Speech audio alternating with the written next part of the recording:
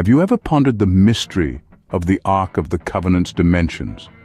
Curiously, they perfectly match the measurements of the stone chest located in the king's chamber of the Great Pyramid in Egypt. It's fascinating, isn't it?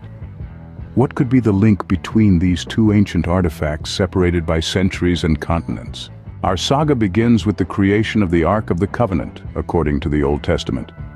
This sacred chest, covered in gold and topped with a lid known as the mercy seat, was said to contain divine objects: the 10 Commandments, Aaron's rod, and a pot of manna. It was crafted as per God's instructions and became the centerpiece of the Israelites' spiritual life, guiding them in battles and decisions. This divine chest, referred to as Aaron in Hebrew, boasted dimensions of 2.5 cubits by 1.5 cubits by 1.5 cubits. These measurements, when translated to modern units, equate to approximately 45 inches by 27 inches by 27 inches. Intriguingly, these dimensions are identical to those of the stone chest or porphyry coffer found within the Great Pyramid's king's chamber. The Ark wasn't the only sacred object to share these dimensions.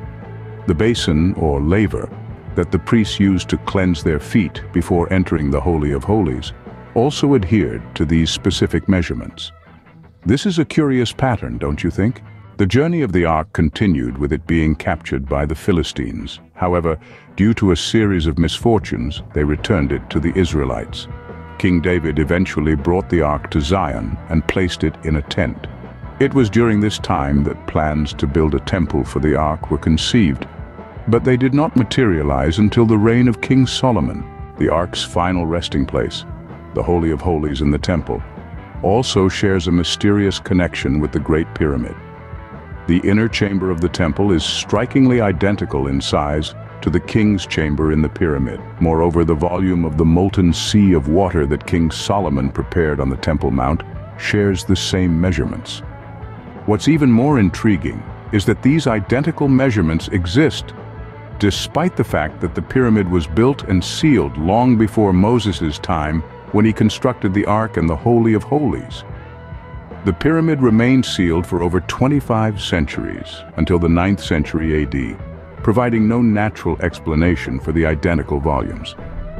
In conclusion, the Ark of the Covenant, with its divine dimensions, shares a profound connection to the Great Pyramid of Egypt, a fact that continues to baffle historians and researchers. The shared measurements between the Ark, its accessories, the Holy of Holies, and the pyramid's king's chamber suggest a mysterious link that transcends time and space. The exact reason behind this intriguing correlation remains shrouded in mystery, inviting us to delve deeper into the annals of history to unravel the secrets that lie within.